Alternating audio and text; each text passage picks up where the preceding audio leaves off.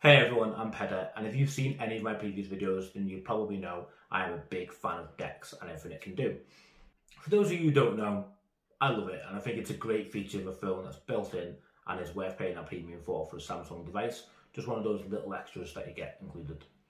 You may have even seen my previous video on my big budget Samsung deck setup, including the best Samsung device you can get, which a lot of people said isn't budget, but if you shop around you can definitely get it for a budget price, and compared to other dongles you definitely get more features. I'm going to link that video in the description below, and if you want to see more videos like this, don't forget to subscribe. It will be greatly appreciated, so would a thumbs up. However, sometimes I want a more portable version of decks, more laptop-esque version, and that Samsung keyboard case, that's almost the price of a laptop, and it's definitely more than the price of a Chromebook. So this is my budget DeX setup. The first component is a Bluetooth keyboard. So I like this one. It's a simple one from the Omoton. It's not rechargeable, but it is Bluetooth. It is slim. The thickest part of it is just the battery compartment. It just takes two AAA batteries, which I like. You know, it is quite handy to have rather than charge up another device and making sure it's always charged. I could just keep a couple of AA batteries in my bag with it, and it is definitely light as well. Struggle to find an Android version with a number keypad, so if you do know any suggestions, let me know in the comments. But for now, this one does me perfectly, apart from working on Excel, because a number keypad does come in handy quite a bit. Other than that though, the keys feel quite nice. They're not mechanical, but not too mushy either. And then we've got the inverted T keys there as well. Caps, shift, function, everything else you need straight on there. Really handy, really solid piece of kit, and it feels pretty durable. There's no flex, very slight flex, so it wouldn't take too much force on it because it is plastic, but yeah, feels pretty solid. And it is designed especially for Windows and Android. Next up is a Bluetooth mouse. I picked up this one from JE Tech from Amazon, which I think is one of Amazon's top sellers, and it was literally like $8.99 in the UK, which is buttons. Do you mean there's no dongle needed, which is a struggle with some things because you need the dongle with some of them, and it needs to plug into USB. That's just annoying. It means adapters and dongles and whatever. But this one is light, durable, and I'm pretty happy to just chuck that in the bag and continue. Battery life seems okay, and it just takes a single AAA battery.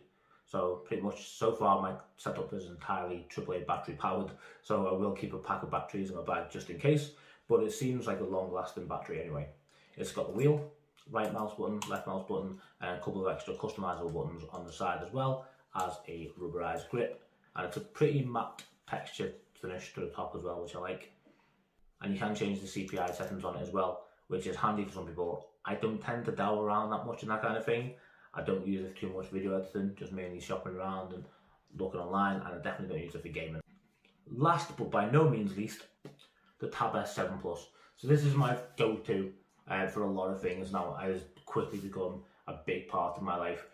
I've had an iPad since the iPad 2, which was a thick boy. It was just basically a large overgrown iPhone, and I've watched them develop and become something else, and it has been great. However, this is something else, especially this larger form factor.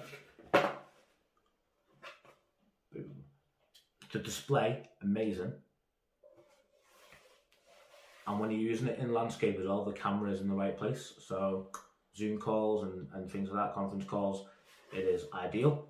So altogether, it's a pretty sweet and simple setup. I've just got the tablet on a Samsung case, which I'll link a review in the description below. That's it. I'm happy to just keep that in my bag, and I could work like this out and about, whether I'm working on documents, writing a script for a video, which I don't tend to do. As you can probably tell, these are all just ad-lib. Once I start talking, I cannot shut up, and I find it impossible to stick to a script. I've never stripped to a script, honest.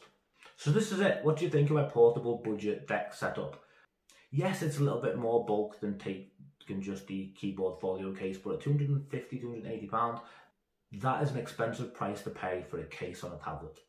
Yes, it makes it more portable, user-friendly out and about, like it makes it a lot more laptop-esque, but at least with this, I can move the screen around and I've got the keyboard independently.